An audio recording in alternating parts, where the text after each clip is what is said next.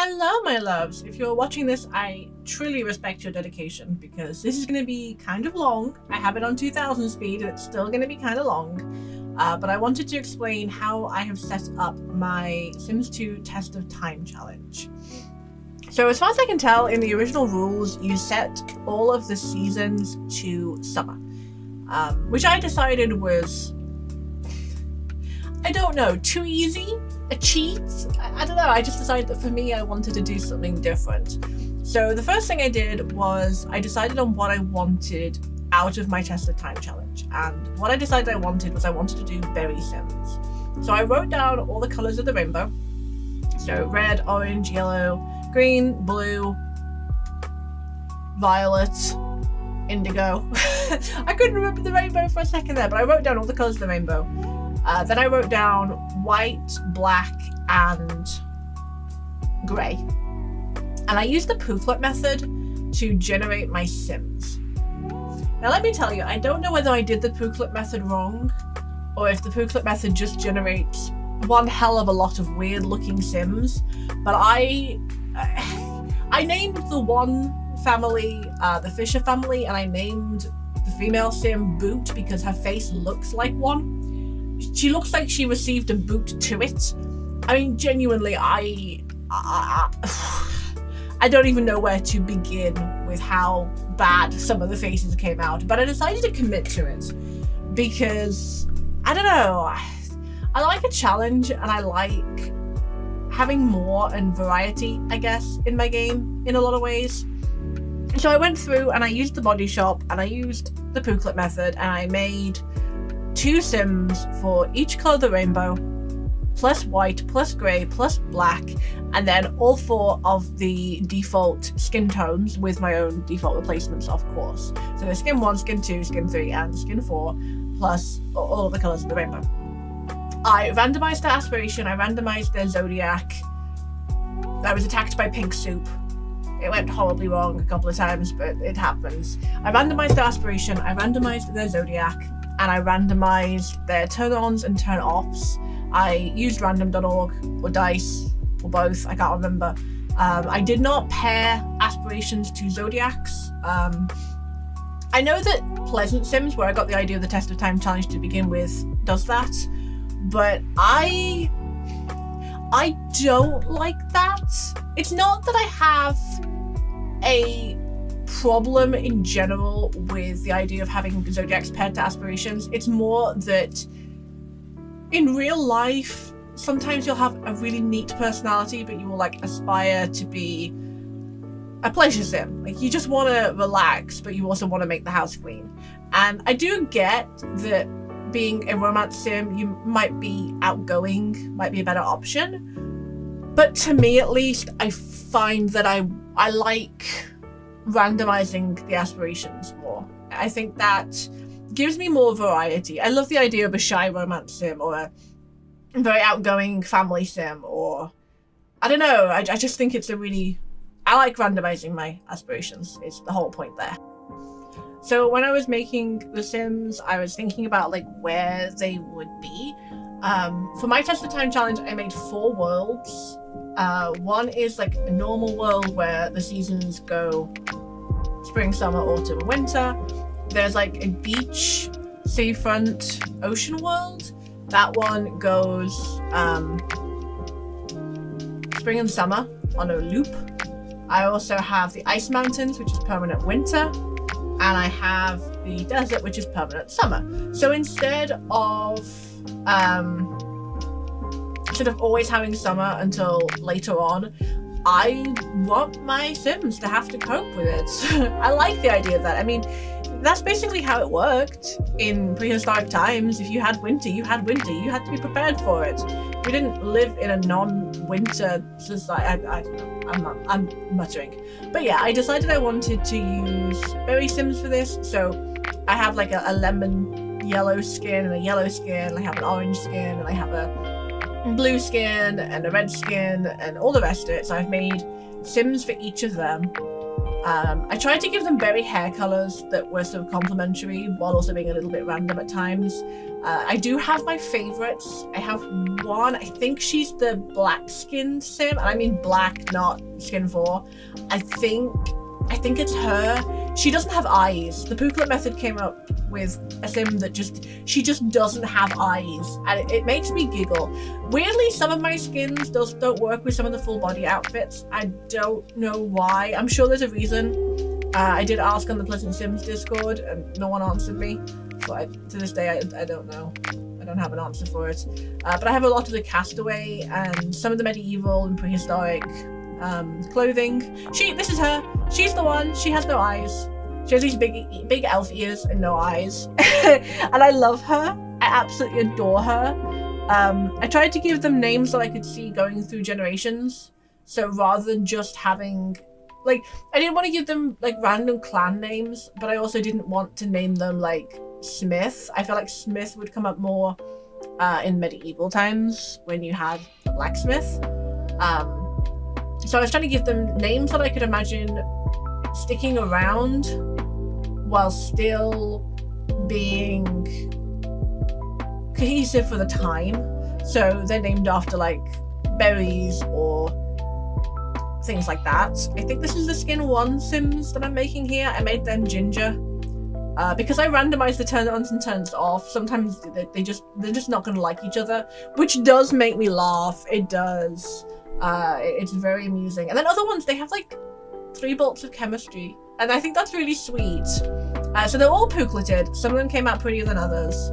I think a couple of the normal skin ones came out really pretty, but I do have a fondness for Rose. Is it Rose Mulberry? Rose Mulberry, the red female. Oh, I love her. So once I'd made all of the families, I decided where they would be going in the world. I also decided to randomize the order in which I would play them. So I wrote all the names down. I went to random.org. I randomized the list. And once I randomized the list, I decided which order they would go in from that list. And then I broke down which families were going to live where. Some of them I had already made quite, like they looked more like they were ready for cold weather, like the Hunters and the Mulberries. And others looked like they were going to live on a beach, so I put them on the beach. I had a lot of trouble finding the things that I wanted. I have, as of recording this voiceover, I have actually already recorded the first episode of my Test of Time challenge, the first rotation of the one family. And without spoiling what actually happens in that episode, I really fucked up in a few places because I thought they could hunt.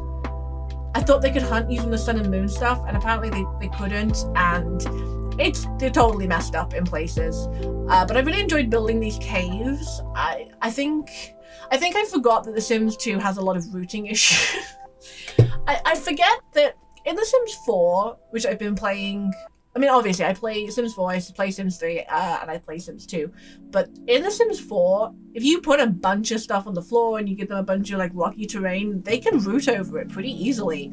You don't have these routing issues. Whereas in The Sims 2, even houses like the broke trailer or what's the other one I'm thinking of? The goth house or the Caliente condo. The Caliente condo drives me up the wall because they are constantly routing through the bathroom rather than just using the hallway, because the routing is just diabolically bad. I also didn't know at this point that I needed to put down a swimming pool somewhere on the lot so that the water would look right. I do fix that later on. Either later on in this recording or later on like during the first gameplay, I'm not sure which.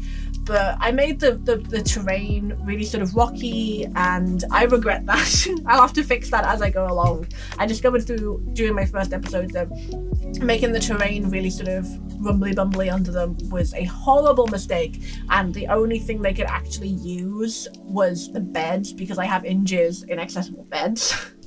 I was really proud of this cave as well. I thought it looked great. I put some Sun and Moon spider spawners down as well. and like rat spawners, and apparently they just die randomly, and then the environment score goes down. And yeah, you'll have to watch the episode when it comes out. It's a nightmare.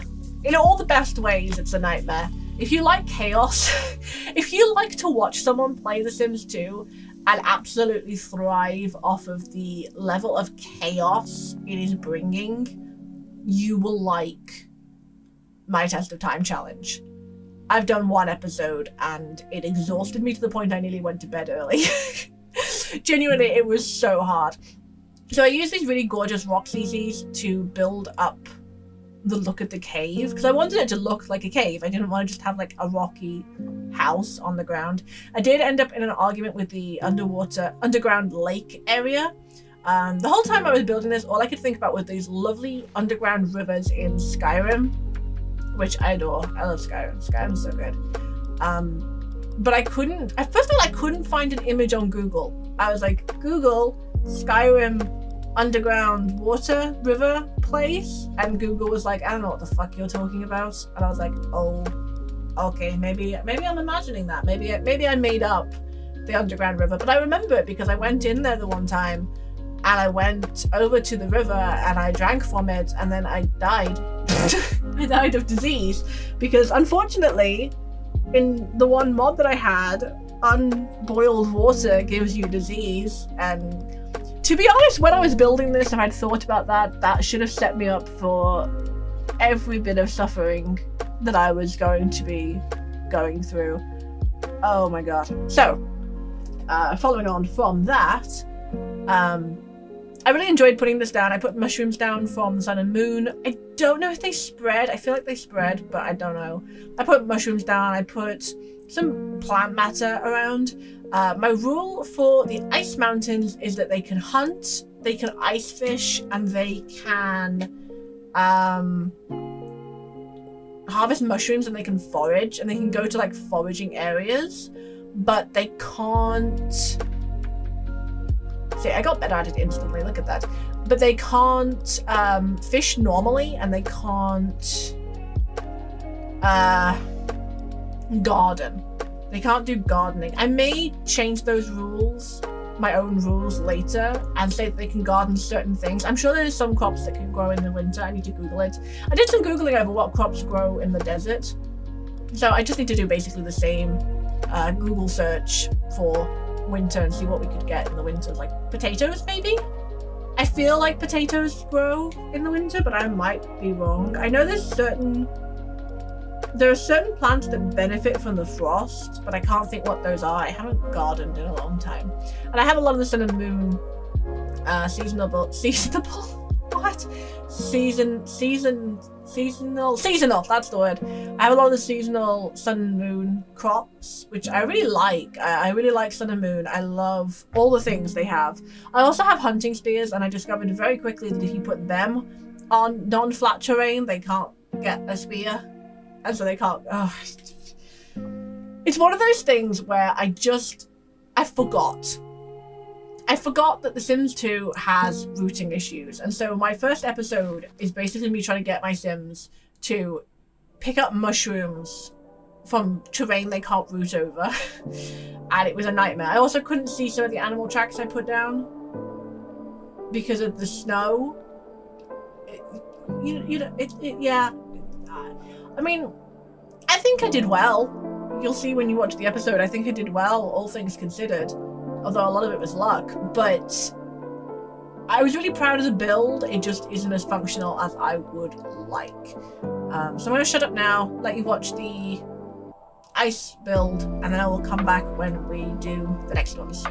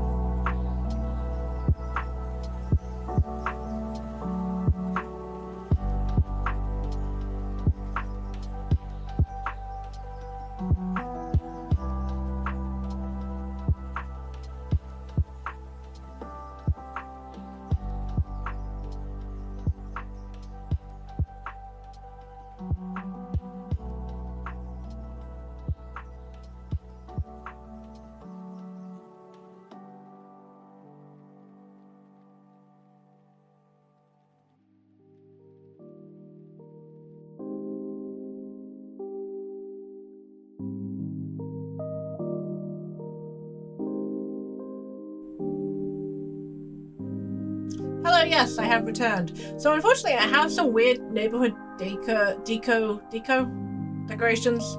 that made, for some unknown goddamn reason, all of, like, a bunch of trees that I put down, it default replaces them into these hedgerows. And when I tried to fix that, it took the textures out but left the meshes. I have no idea why. Genuinely not a fucking clue what's happening there, and I whatever. So I had to go through and delete all the neighborhood deco. I also later I found some road terrain replacements that just get rid of the roads. They're just invisible roads, which made me really happy. I think I changed the terrain everywhere because of that. I remade it a few times because I wasn't sure of what I had, and I was annoyed by the terrain.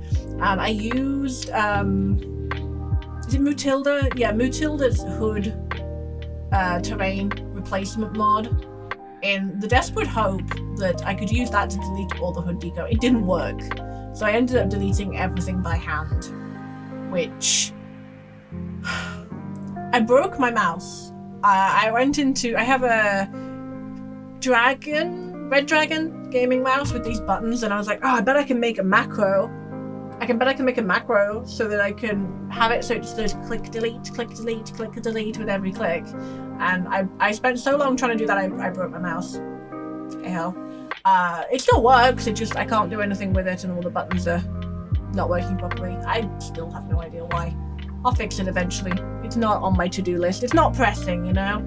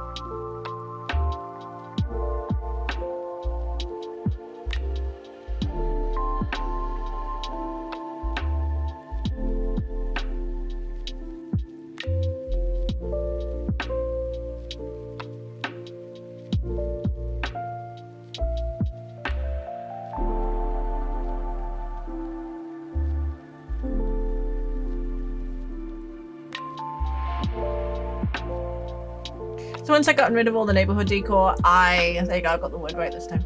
I went to the desert. And so for the desert, I decided I was going to do like some little tents because, so I've played a little bit of my private Pleasant View save, and because it starts in summer, Cassandra and Dawn had a real trouble getting married because it was so hot outside. They kept getting heat stroke, which was a bit unfortunate.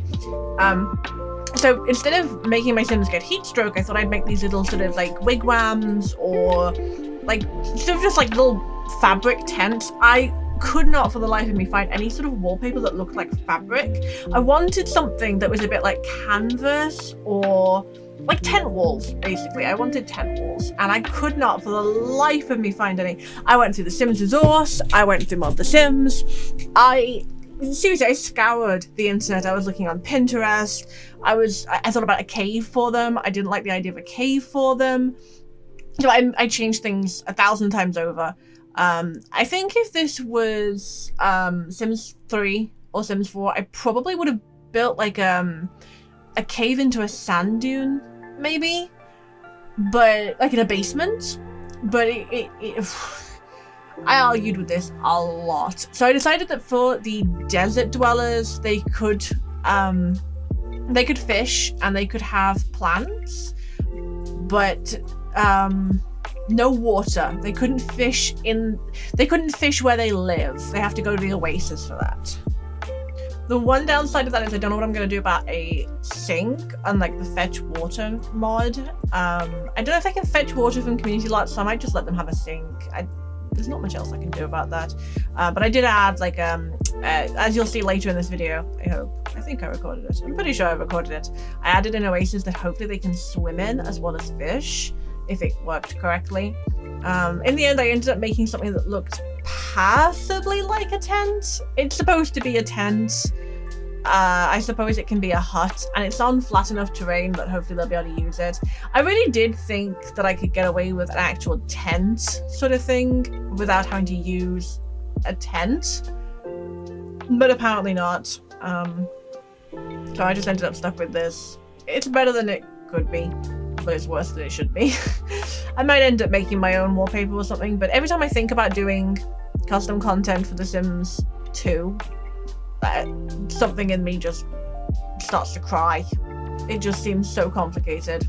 Anyway, well, I'll come back to you when we go to Dagani.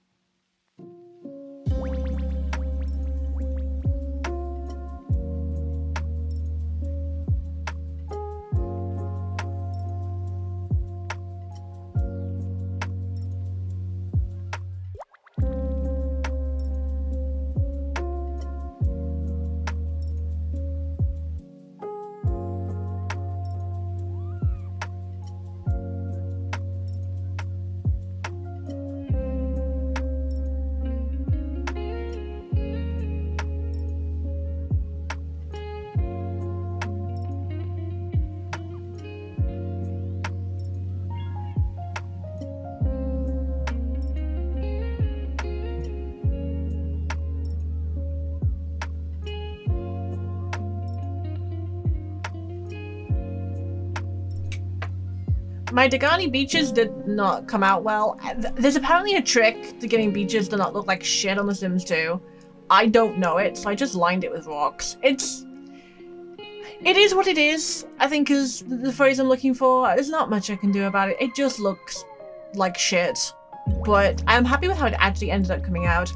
For Dagani, I decided to go for like an islander sort of vibe. So Solani being based sort of on Hawaii. At least that's the feeling I get. I've always gotten the feeling that Solani is based a little bit on Hawaii. So I'm basing Dagani a little bit on Solani. Because I love salami. Salami? I love salami, yes. I'm a vegetarian who loves salami. Tish. There you go, those are my Sims 4 traits. Vegetarian, loves salami, and I don't know, child of the ocean. I don't know. Anyway, I don't actually love salami. I don't think I've ever eaten salami. I eat fish. I don't eat meat.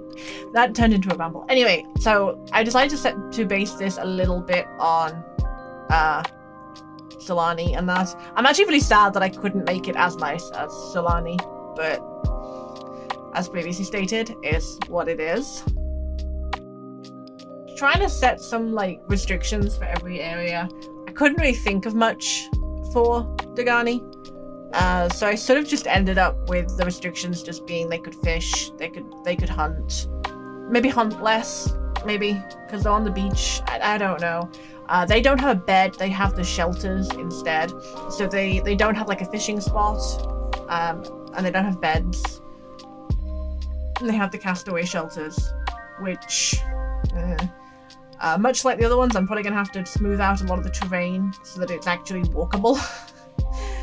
I didn't know at the time, but yeah.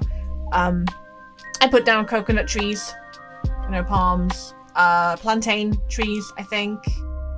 And I've also made a couple of, at least one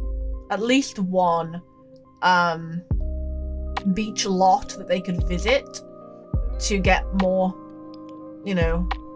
trees and stuff, coconuts and stuff like that. So hopefully I think of all of them, the spring summer Dagani will be a lot, I think they'll be a lot better off than anyone else, actually. I think the desert will be a lot of passing out. Like a lot of passing out. But we'll see. I will be back shortly to commentary on the next world.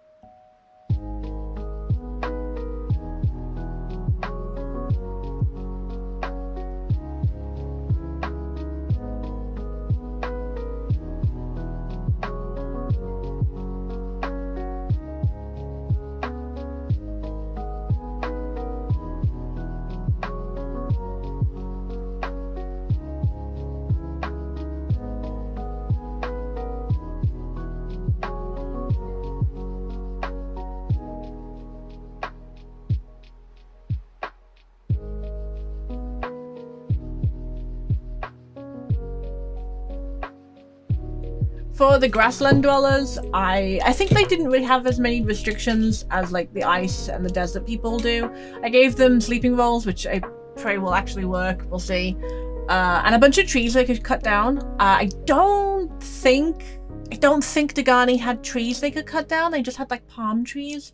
They had like farming plots, places to fish. The Astrakhan is a lot closer to the base Test of Time challenge than any of the other worlds. I actually found it harder to decorate that one because I wanted it to look blended in. But I really like the grasslands just having a lot of trees. So I'm hoping they'll be able to do more hunting, foraging, and things like that. Again, I didn't really give them any restrictions compared to the others. I just let them have something nice. Obviously, I'm planning to set the money to 0 for all of them at the start. like I said, I've already filmed the first episode, which will go up next week, of, I think it's the mulberries,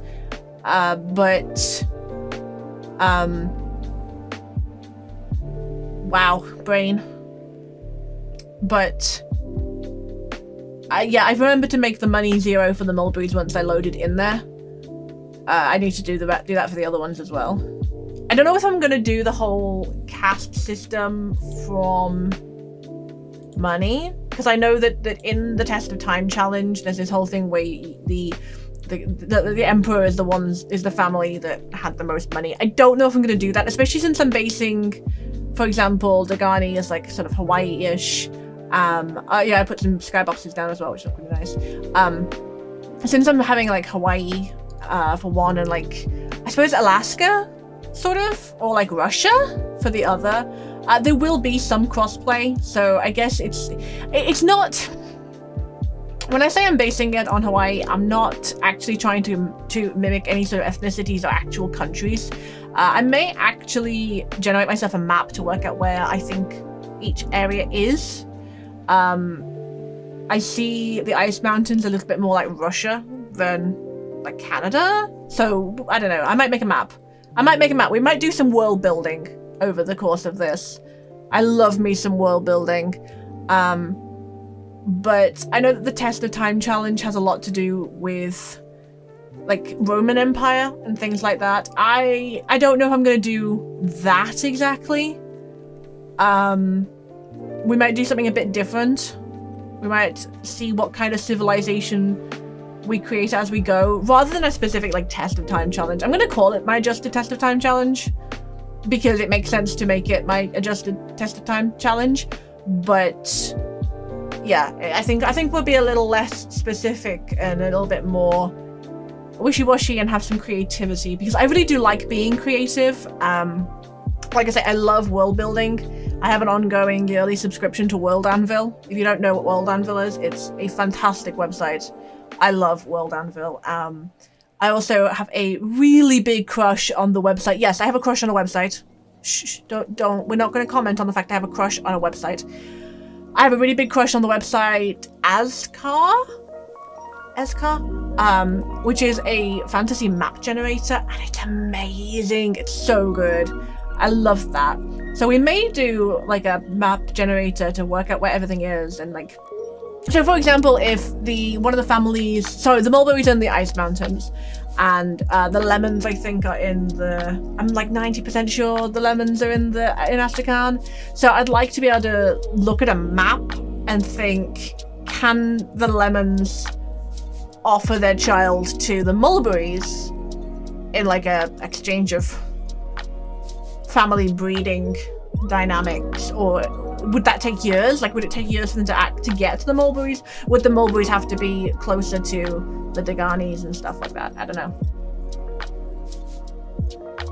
I'd also like to state for the record that I filmed this and recorded half of this voiceover before everything went down with Pleasant Sims this week. She is a huge inspiration to me. I am truly devastated that she has left everything. She seems to have left everything. I am genuinely beyond devastated. You can tell by my content that she's a huge inspiration to me.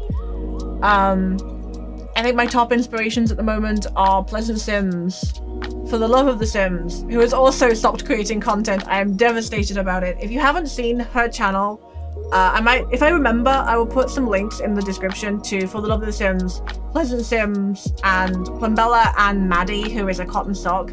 I love their content.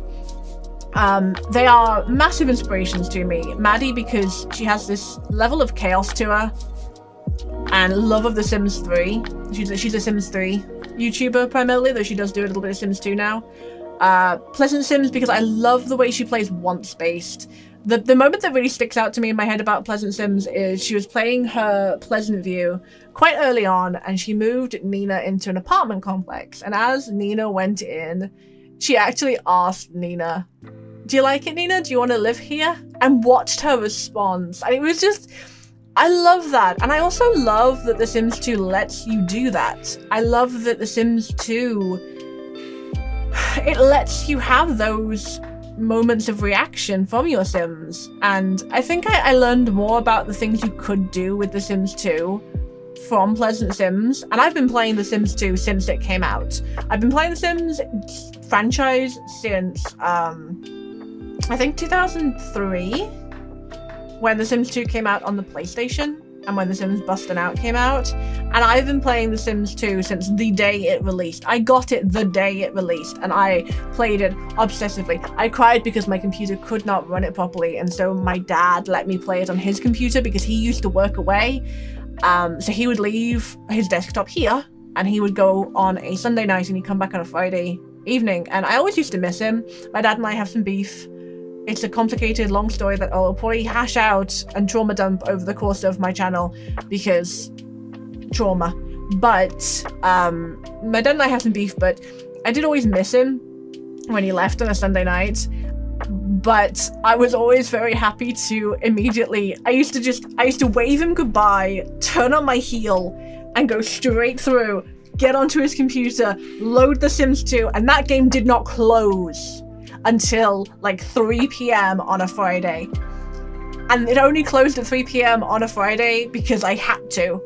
And I think sometimes I used to play it, I want to say I played it in the evening sometimes when he'd gone to bed, but I don't think I used to stay up that late. Possibly I played it in the weekends in the morning before he woke up. But yeah, I've been playing Sims 2 for as long as it has existed. And I've learned more about The Sims 2 and everything about it from Pleasant Sims than... I'm hoping this is functional. I'm watching myself build this and I'm praying that this is functional. I have watched my Sims clip through those rocks a few times, so I'm hoping it will be. I haven't tested it yet. Dear God. But I've learned more about The Sims 2 from Pleasant Sims. Like, I didn't know that there was like a reaction when you give them a makeover in the mirror. But there is, and she changed Cassandra's hairstyle, and Cassandra was like, I hate it, and she was like, oh god, I'm gonna have to change it again. And I just loved that. It was just so... it was everything I love about The Sims rolled into one neat little package, you know? So, so as I was saying, I started this before she left. I'm not trying to replace her in any way. I'm hoping to God that she will come back, because, again, I love her content. But I watched the streams on her VODs of her Test of Time challenge, and I was just like, I want to do pretty much that, but worse. I want to do that, but amped up onto chaos mode. I mean, for fuck's sake, my other main passion let's play is my Nisby, which is basically chaos mode, and it's going to be even more chaotic. Getting off topic of the Test of Time challenge for a second, I have been setting my Sims 4 up more balanced to be able to play that and record that, and yeah, it's going to be chaotic. It really is. I have autonomy on cheating, I have autonomy on confessing to cheating, I do technically have autonomy on like Wicked Whims, but of course I can't play with Wicked Whims in for Sims 4 Let's Plays, but I do technically have autonomy on Wicked Whims. But I'll have autonomy on Wonderful Whims, which should let them have autonomous woohoo times. But you know, I love some chaos in my games. I'm two things. One is I love chaos. I love just absolute chaos and trying desperately to make things function the way they're supposed to. And the other thing I love is being a micromanager. And this Test of Time, like I say, I've recorded the first episode. This Test of Time is an absolutely perfect example of micromanagement for me and chaos. I'm genuinely so excited to keep playing it. I've only recorded the first one because it exhausted me. It just knocked me out. I was just dead on arrival and I needed some energy over the weekend, so I couldn't record more. And that won't go up until next week. But, oh my god. It's so good. It's so enjoyable. And I've made everything a nightmare for myself. And I love that so much. So despite thinking I had like 6 hours of footage, I've actually run out.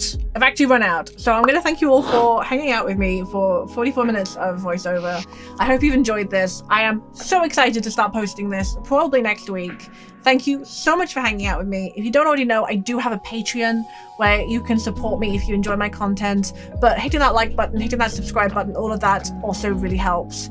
So until next time, bye!